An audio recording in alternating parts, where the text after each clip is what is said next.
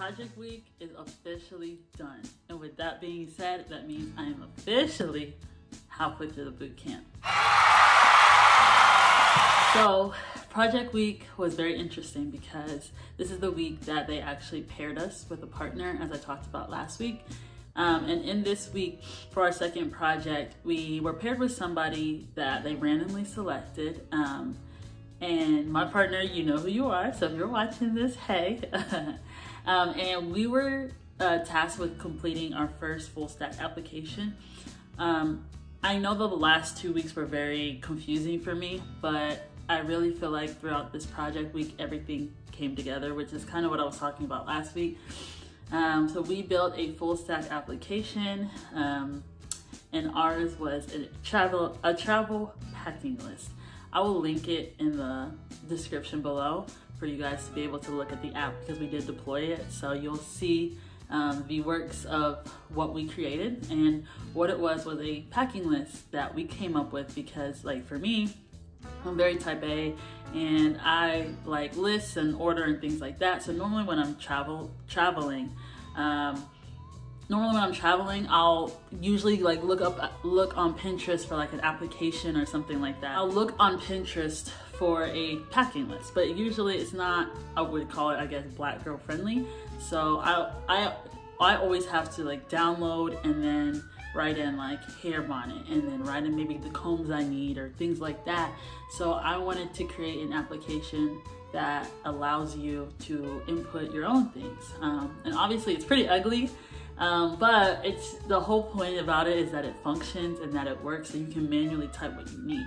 So for me, I could pull from another list, type everything that I want, and then add things. So with this application, we had to be able to do full CRUD, which is create, read, retrieve, which is the R, update, and then delete, and create routes that will allow you to go to another page and do that, and input what you need, and then go back to the page. You can put in your trip.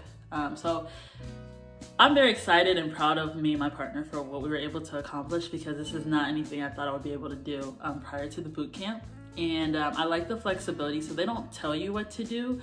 You have to get your project approved before you start. So I do like that aspect because our teachers know what we're capable of. So you could say, okay, I want to recreate Pinterest.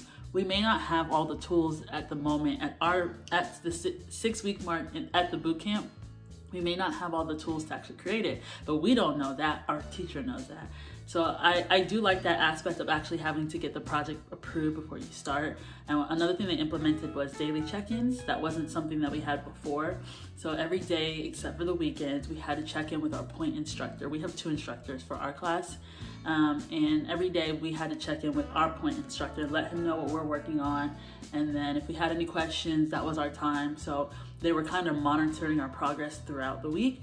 Me and my partner, we did bump heads a little bit, but what I can appreciate about both of us is if we both felt like we were right about something, we would go ahead and allow one of us to try our trick or what we thought was right. And if that didn't work, then the other person would try. So this was really, we pair programmed before with the whiteboarding exercises and with the JavaScript code challenges, but this is really the first time where, I mean, it was a week of me and her. One of us would share our screen and the other one's typing and talking, and the other person that's not typing is just kind of talking and looking things up. So I think it was a good experience. I don't know if it's something I would always want to do, but they did tell us in the real world that there would be a lot of times where we would be pair programming. So I think it kind of slowed us down a bit, but I think once we were able to kind of get our footing and decide what we wanted to do and just implement the basic things on our app, then we were able to break away, I think by Monday or Tuesday, because we actually started the project a week early. So we actually are a day early. So instead of them starting us on Friday, like giving us our project on Friday and telling us what we're doing and figuring it out from there, we actually ended on Thursday, our previous week, and we actually started. So we started the project on Thursday. We had all of Friday, the weekend, and our project was due Thursday. Well, the last project, and with most of our projects, is usually they give it to us on Friday and it's due the following Friday. So we had the full week. But they did it that way because they wanted us to have an extra day of React. So we actually started React our last day of project week instead of having that full week for projects. So going back to the pair programming, yeah, it was a bit of a challenge, but like I said, once we were able to kind of get our footing and understanding of what we wanted to do, then by the end of the day, the last two, I would say 3 days, we broke off only after class. So we spent 12 to 8 my time pair programming.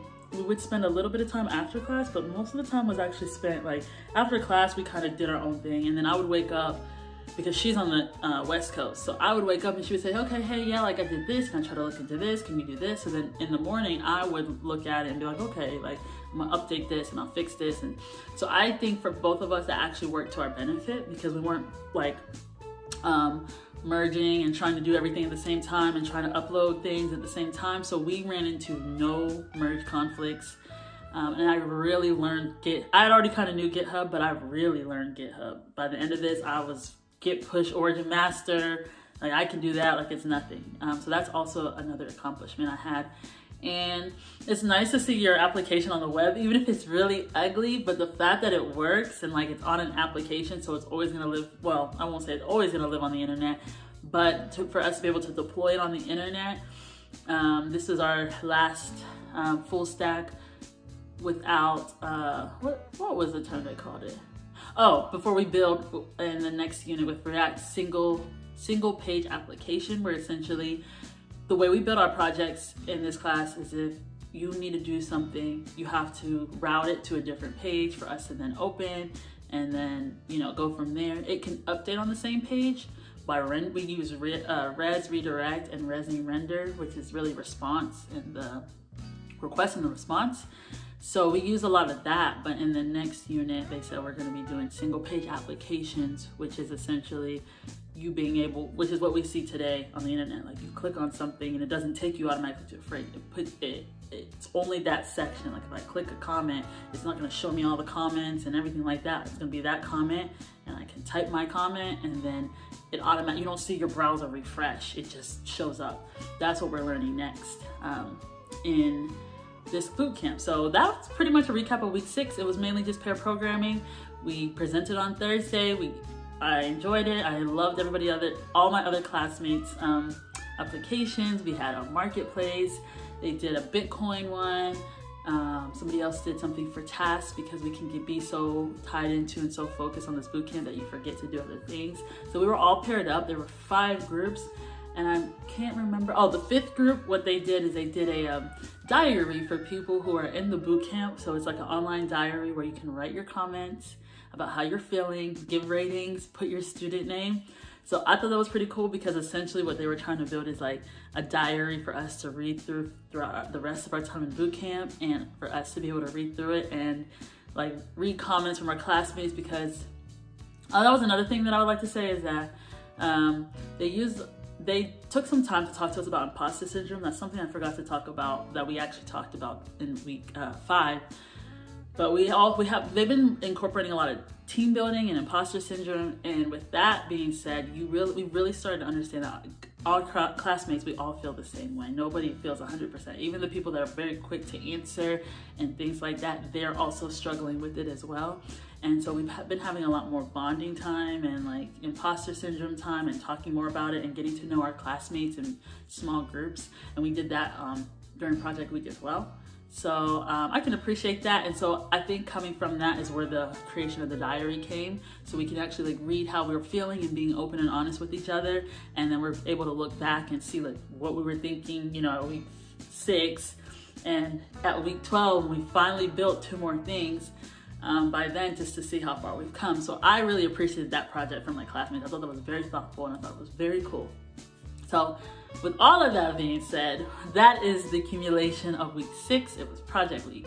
I'm so happy, and I think I say it every week, but I am so happy to be 1 week, down. So now I'm officially in week 7 and we are starting React.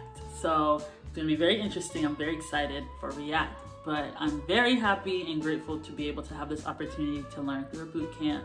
And I hope that you guys find my videos encouraging and motivating, but also resourceful. Like I said, I love answering your questions and I love when you guys email me. So please do not hesitate to email me. The reason I started this channel was because I wasn't always finding the answers when I was doing my own research looking into bootcamp. So that's what this is for, just so I can help you guys as well. And I hope that you guys enjoy the rest of your week. Let's get the week. If you're with me, you know, we're at week 6. If you're about to start or you're starting soon, please use these as tools and resources and things that I've talked about. Maybe look up on your own time. But I hope you guys have a great rest of your week, a great rest of your day. Enjoy your week, and I'll see you next week.